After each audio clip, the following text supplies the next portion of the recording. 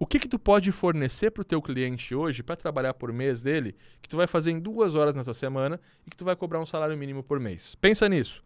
Ah, Robson, nada. Não é nada. Você vai fazer um onboarding. Eu peguei um cliente hoje, eu vou desenvolver o projeto dele. Então eu tenho que fazer o site, eu tenho que registrar o domínio, eu tenho que configurar a hospedagem. Nessa parte aí, que é o onboarding do cliente, tem as ferramentas corretas, com 5 dias eu boto para rodar. Beleza, tira isso fora, 5 dias, é o onboarding. Dentro do ongoing, que é a gestão mensal que eu vou fazer, o que eu posso fazer para ele em 2 horas? Eu te digo, você pode fazer 10 ou 20 criativos para testar uma nova campanha, mudar orçamentos de campanha. Tu pode sentar com ele para fornecer uma nova landing page e fazer uma campanha de Natal, de Ano Novo, de Páscoa, de Dia das Mães, Dia das Crianças. Tem várias coisas que tu consegue fazer em 2 horas na semana com ele. E aí tu vai pensar o seguinte, bom, se eu posso ter um cliente em 2 horas, dentro do meu dia eu posso ter 4 clientes tranquilo ou 3 clientes tranquilo, que eu vou trabalhar 6 horas por dia, tenho a folga ali. Quantos eu consigo ter por semana? E aí tu vai começar a entender o que é uma carteira de clientes, aonde tu vai fazer o onboarding sim, que toma um pouco mais de tempo, mas durante a semana tu vai ter o ongoing, que é onde tu vai ganhar mais dinheiro. Então, o que tu pode fazer hoje dentro desse sentido